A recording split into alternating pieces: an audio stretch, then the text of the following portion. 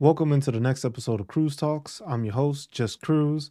This episode, we're going to be going into a couple of different things. We're going to be talking about our representatives, our veterans, the Senate, the committees, the Veteran Affairs committees. We'll be going into that. We'll be going into how I've been dealing and doing in graduate school, and then also getting the word out, which I think is something that we as veterans are failing to do and helping others. And avoiding some of the toxicity that is still ongoing in the veteran community and in a lot of communities altogether, because I think it's the lack of discussion. So let's have a chat.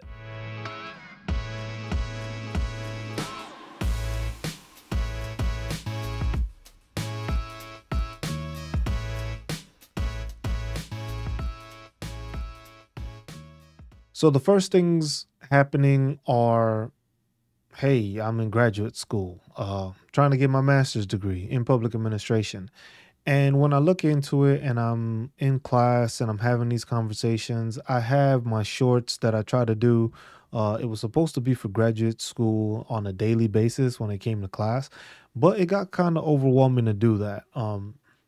It's difficult to track every single day when you have a lot of conversations, you have a lot of discussions with your classmates, with your professors, and you find out information and you gather information that is new to you and something that you still have to like dissect in order to be able to push it out to people in general.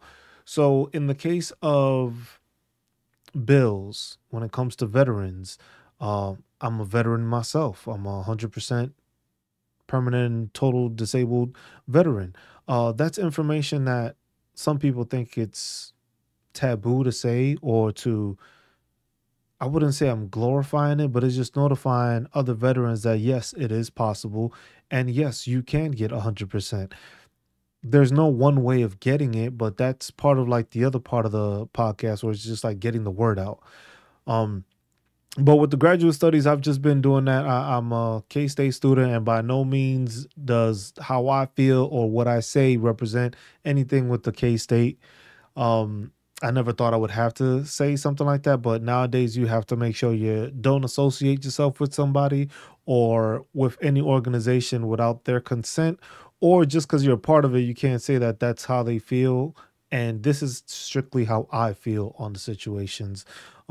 And the conversations I had with my classmates and stuff like that. So I won't mention any names or anything other sort. But just conversations that we had in class talking about just policy making, public administration, being a public servant, working for the public. You notice that it's the military falls into that. You are working for the public. You are a government agent, basically, one way or another. You work for the United States. Easy way of putting it. The multiple things that are different things that happen is just that sometimes the representation isn't there and some of the representation isn't done correctly.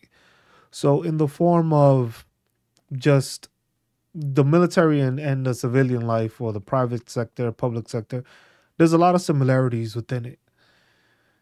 So, within those similarities, you have the issue of pay.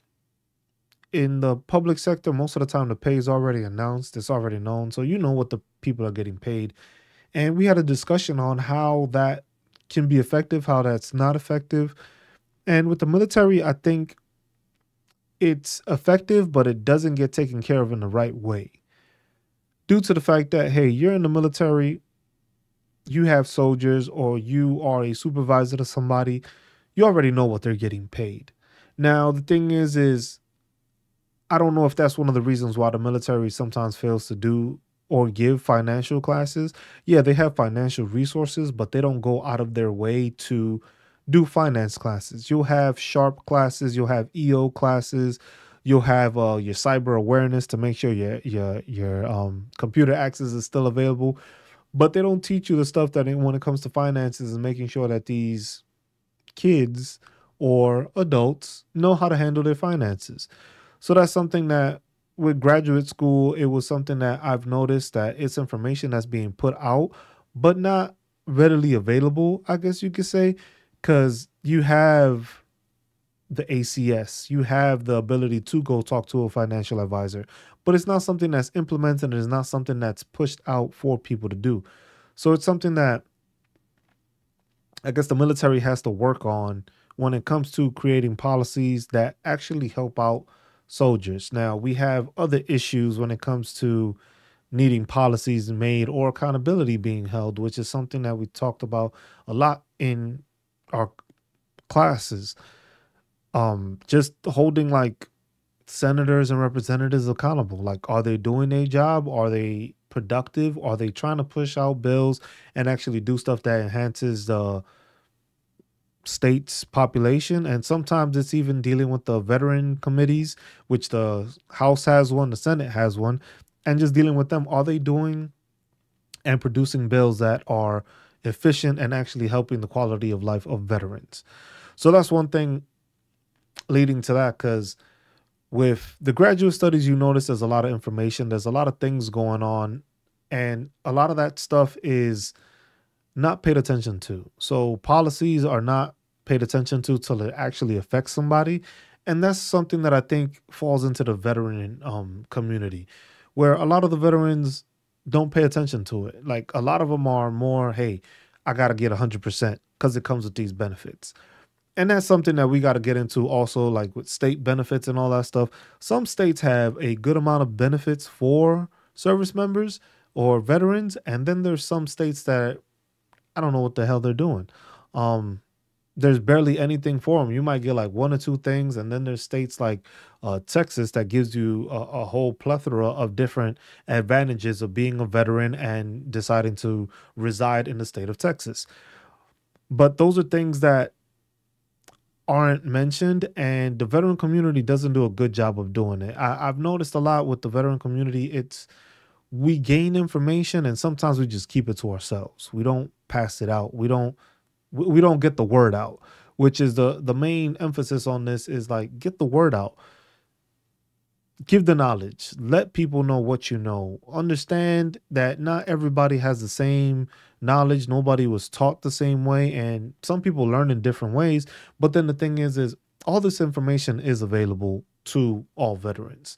So how I did my last episode of On the Road to 100% Permanent and Total, people didn't realize that a lot of that information is out there. There's guides, there's a code of regulations which writes out and states out all the information you need, showing you what certain claims can be, what joints, what diseases, what preconditions that are there, and it's knowledgeable and readily available knowledge and information that's out there. But the thing is a lot of people don't understand it, and a lot of people don't know how to look or don't want to look or feel like they should be told where to look. And I think that's a big problem that's going on with the veteran community right now, because a lot of this stuff is being pushed. A lot of information is being pushed out, but a lot of information is not being held or obtained by the people that need it. There's a couple of YouTube channels that I see that there's this one guy that all he does is just make sure that any kind of bill or anything that's being out there, that's what he's reporting on basically. And he has like videos, I believe, like almost daily of just whatever bills or something like that. But the thing is when you notice it, the bills that are coming out, it's far and in between when he actually starts talking about something that helps the quality of life for veterans. A lot of the bills, I looked into it. There's been, I believe, so far 53 bills. I'll make sure to double check. I looked into it because we're in the 118th Congress, and there's bills that have been passed, and a lot of those bills are just renaming of facilities. So there are some bills here and there that have been effective, that have benefited the quality of life for service members, but a lot of the bills are just renaming a facility in order to place it under a service member's name that did something honorable or be beyond what a regular service member would do. And it's great to have those bills. It's great to recognize them. But the thing is this is time that's being wasted on renaming a facility instead of figuring out how to fix the VA or what the drawbacks are of the VA system, the VA technology, or mental health issues, or having the lack of facilities, or having a lack of personnel to actually take care of all these veterans. The Senate and the House of Representatives, they have a lot of work to do. They deal with all this other stuff.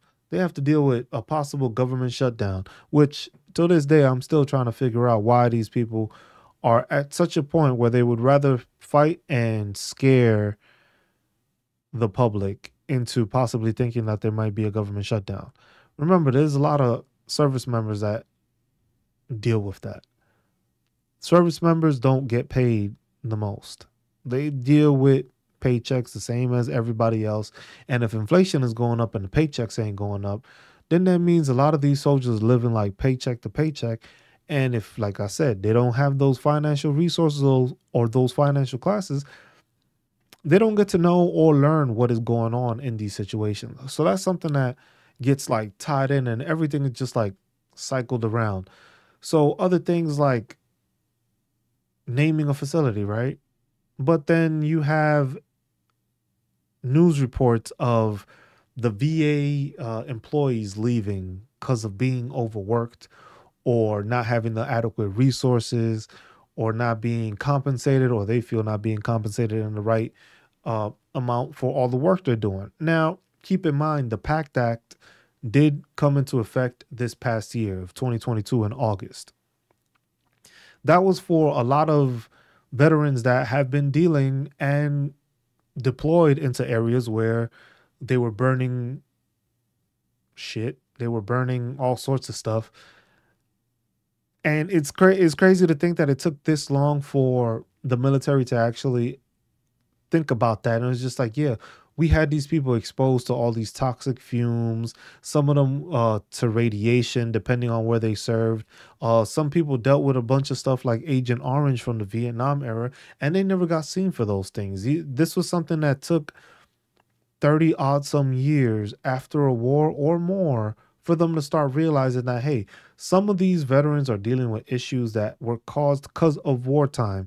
So now with that PACT Act, what they did was, hey, these are conditions that we know people may be dealing with or have incurred because of serving at these wars or during these locations, which I myself am a part of that. Um, and that's something that people don't understand.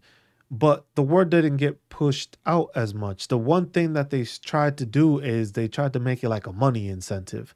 It was like, hey, if you file now before the deadline, you'll get back paid from the beginning of August or from when you filed.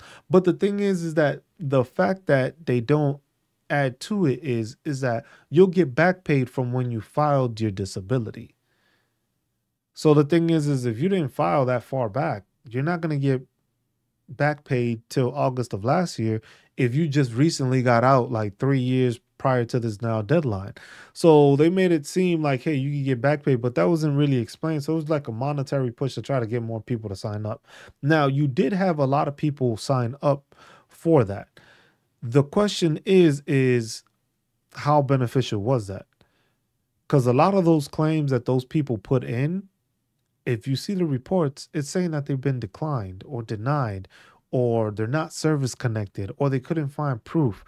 But the actuality is that when you have reports of VA employees leaving, which are those people that check those claims, it's that those in-depth reviews are not being done correctly and not being looked into.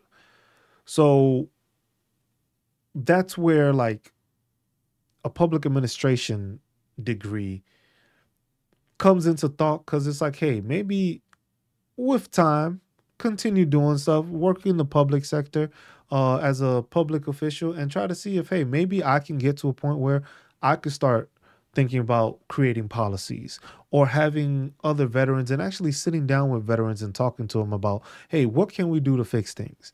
Because the thing is yes, it's great that you can file now for things that you incurred while in service. But at the same time, if you can't get the service that you need to get because of lack of employees, lack of medical professionals, psychiatrists, chiropractors, or physical therapists, like if you don't have those resources, it doesn't really matter if people file or not. You're not really improving the quality of life for these veterans. Now, was it a good step? Yes, it was a good step in order to, produce stuff, get people their benefits, and at least have them claim it. Because at the end of the day, a lot of people don't understand, a lot of veterans don't understand is that if you die from one of these service connected disabilities, if you have a family, your family can file to continue to receive pay due to the fact that you passed away because of a service connected benefit. Now, there's certain criteria to meet and certain stuff, but it only works and it only happens if the person passes away from a service connected disability. Now, I've had a couple of people reach out to me just asking questions about filing, how they should file, how they should go about it. And I just gave them the information I used and the resources I did and the knowledge I obtained. Now, there's a bunch of websites. There's Reddit posts, Reddit forums, there's Facebook groups, there's different institutions, different companies, and they all provide this information, but at the same time, all this information is free. All this information is out there. So sometimes it confuses me because it's like getting the word out is difficult, but some people don't take advantage of that because it's like you're asking people to pay to gain knowledge that they are able to get. Now, all this knowledge is not easy to find because, yes, if you have somebody that's been dealing with claims, they know and they know the ins and outs and stuff, which is very beneficial to learn, but it's information that's already there. Just if the veteran actually takes the time to research, look into what they have to do, or even check out those forums and those pages or those groups, you can obtain a whole bunch of information on your own without having to pay for it. So that's always something that I've always wondered about because it's like getting the word out is just letting people know what's going on, getting them the information so that they know. And especially for people that are still on active duty. So active duty, this is for you. Make sure you're notating your stuff. Make sure you use the BDD program, the Benefits Delivery at Discharge program, when you're getting out the military. Why? Because it saves you a whole bunch of time. It saves you a lot of resources. When you're getting out, you get your claims processed. And by the time you're out, your process is already claimed. And you may get your ratings within a week or two of you actually ETSing out the military. Now, if you don't want to do that and you want to spend possibly years, months trying to figure stuff out, by all means, that's on you. But I'm trying to get the word out. The BDD process is the easiest process to do. Ask somebody that's gotten out. Get that word out. Get that information out. Let them know, like, hey, there's resources available. There's information available for you to be able to file ahead of time. It's not you have to depend on Congress to do it. This is something that's on the veteran themselves. Now, I understand a lot of veterans don't want to file. They feel that it's their right, which of course it is. But at the same time, if you hurting, something's wrong with you, if you ain't at your 100% and you know it was caused by the Army, why ain't you filing a claim? That's where I don't understand. Now, if you're perfectly fine and you have no issues, which, like I've said before, I don't think that's possible leaving the military. But if that's how you are, that's how you are. Cool. But you got to understand that you can still get the word out to somebody else. Just because you ain't filing doesn't mean you got to hold it in, not give out the information. There might be somebody else that does need to file. If you know something, just spread the word to them. There's nothing, it doesn't hurt the veteran community to do that. But at sometimes, that's why I say, like, you get into those groups, those forums. Some of them, they have toxic people within them because there was a bunch of toxic people in the military. And now they're toxic on the outside when people are just asking for information. The amount of times I've seen people ridicule or say something negative to somebody that's literally and genuinely asking a question is outrageous. And it's just like, yeah, the forums and the groups, they do something and they do delete those users, which they have the right to, and they should, because it's like, it's to get the information out. You want to have everybody educated. If everybody's educated, everybody's better off. But if you're not assisting that, that's where the problem lies. You're not getting the word out. You're not helping create policies that allow for veterans to get better. Because if the veterans don't pay attention, the veterans don't get fixed. That's it. Unless you go to your congressman or send a letter to, if they're in the Veteran Affairs Committee, whether they're in the House or in the Senate, you can send them emails, you can send them information. If there's enough of us, they're gonna have to start paying attention, and that's John Stewart did that. That's why you saw him advocating and talking to people, and it took a celebrity to try to push something like this in order to happen because he wants to fight for veterans. And that's something that we need more from our senators and representatives. It was just like there was a couple that did fight for when this whole government shutdown thing was going on, that they were trying to pass a bill to make sure that service members receive their pay. Now, how do y'all think that deals with morale when soldiers are at work and they get told they possibly might not get paid? They got bills, they got a car note, maybe a house note, got to pay for the phone, got to pay for groceries, but they might not get paid. Yes, there are a ton of banks that actually pay ahead or give an advance because they know the government ain't going to not pay them. But it's just like you have to deal with that. That can turn somebody's finances terribly if they don't have the money and they were expecting it and that bank just happens to be late or not be one of those banks that does that. You might have somebody missing payments. Now that affects the credit score and all that. And what do they get for it? Counselings. Because now they got to go see a financial advisor because they messed up their finances and they didn't plan correctly. Well, nobody plans to not get paid when they're in the military. So that's something, like I said, getting the word out about financial help and financial advisors is something that, you can get the word out. That's the same thing with benefits. Get the word out. Every state has different benefits. Some are for property taxes. Some are that you don't get your retirement pay taxed. So you're getting disability and you're getting retirement and none of it is taxed. So that's a plus monthly if that's what you're receiving.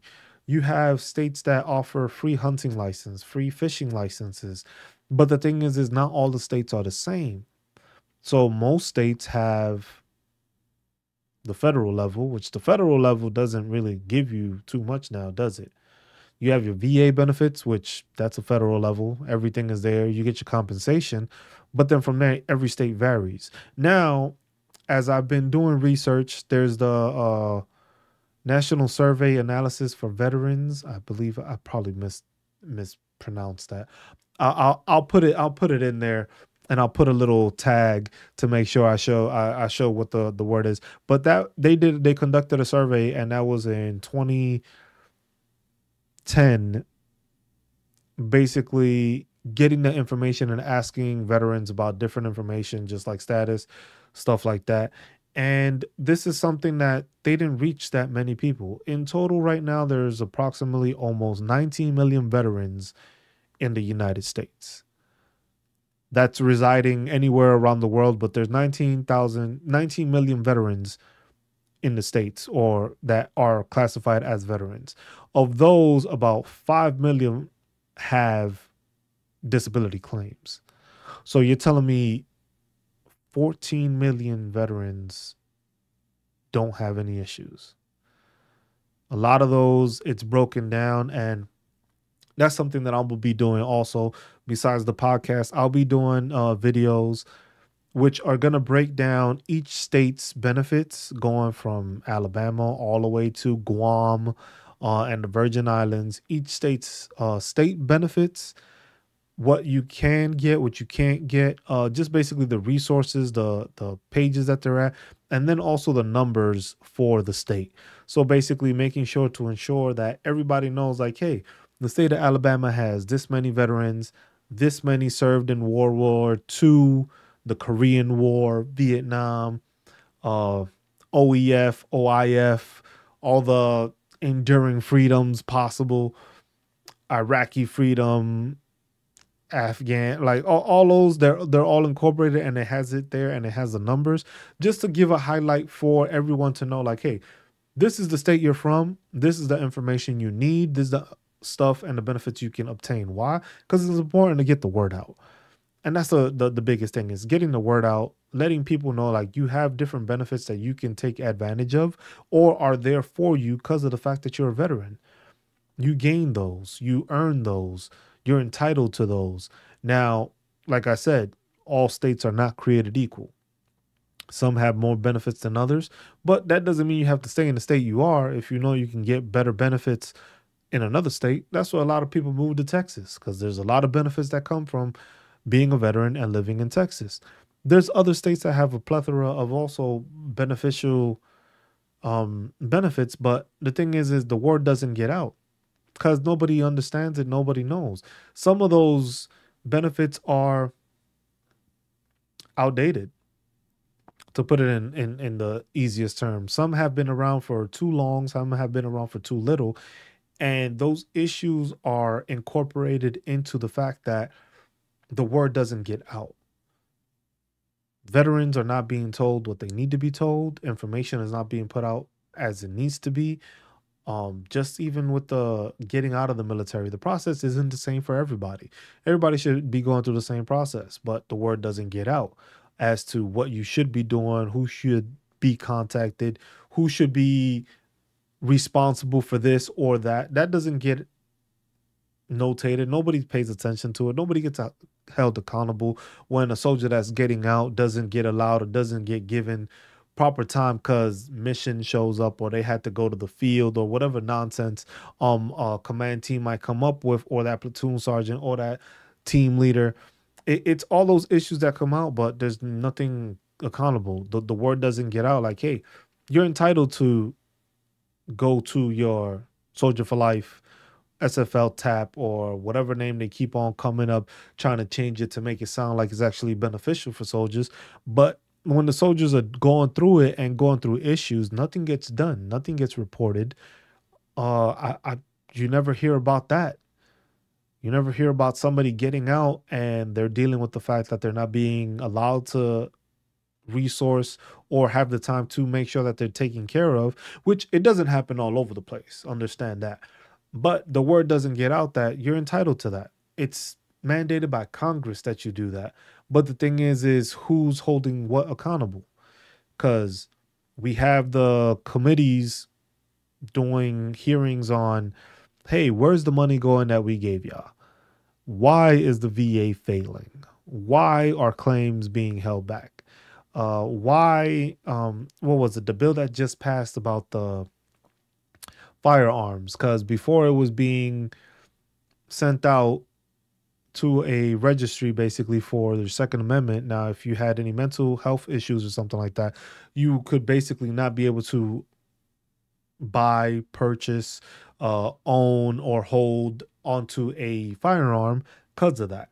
Now that got changed, so the bill, that's something we can get into. Like I could go into bills later on because that's what I've been doing for school. So school has helped me take a deeper dive into veterans issues, bills, policies, things that can benefit veterans. But the question and the thing that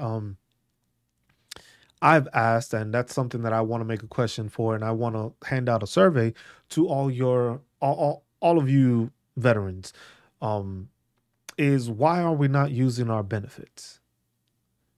Just a questionnaire. Most of it is that's the main question I want to get answered. Because that national survey for and analytics for veterans, that has mentions of certain things, but I want to know why. Does it benefit us to have Congress or our Veterans Affairs committees actually create these bills? And does it make people actually file a claim or file for disability? There's tons of bills that get passed. Like I said, a bunch of them are name changes, but these changes like the PACT Act, when that came out, did that influence people to push out a claim? Or was it just like, hey, I'm already disabled. I already got claims. I need to file this to try to increase it because I'm already have a claim. So that's one thing I'm waiting on the numbers that I'm still waiting for them to put that together to see is where do we get from making more beneficial bills or policies through Congress? Where does that get us? Does that lead to more benefits that actually are being used, or are just the same veterans that already have benefits utilizing the system. So it's like we have so many veterans that are dealing with issues. We still have a ton of veterans that die daily. There's still the 22 a day when it comes to suicide. That takes a lot of that takes a lot of veterans away from us. Veterans that could have been getting help didn't think they needed help or didn't seek help because they didn't know how to get help. There's also the Veterans Crisis Hotline. Dial 988, press 1, and you'll be taken care of. Always remember that you can always do that. But it's getting the word out. That's the biggest thing. We need to get the word out. We need to explain to veterans what their benefits are, where they can find them at, who they need to talk to, where they can go to actually get all this information, whether it's at the VA or the American Legion or the Veterans of Foreign Wars. There's different resources, there's different places you can go to get this, but it shouldn't be that veterans are paying out of pocket to obtain this knowledge. Now, I know a lot of channels ain't gonna agree with that. A lot of podcasts may not agree with that, but I don't think you should be charging a veteran to give them information that they deserve, they're entitled to have, and they already have. They just didn't know where to find it. So that's one thing I know people are probably gonna disagree with. I have a Discord now, and that's what I'm doing. I'm building to give information to all veterans so that if veterans want to get information, I'm getting the word out by making a Discord that's going to have all those benefits lined up, all that information placed in there. And that's something that while I'm doing graduate school research, it allows me to find more information and more topics to be able to help veterans out. So at the end of the day, I'm just here to try to get the word out. That's all we got for this episode of Cruise Talks. Once again, I'm your host, Just Cruz. Appreciate y'all tuning in. We'll catch you on the next episode. Peace.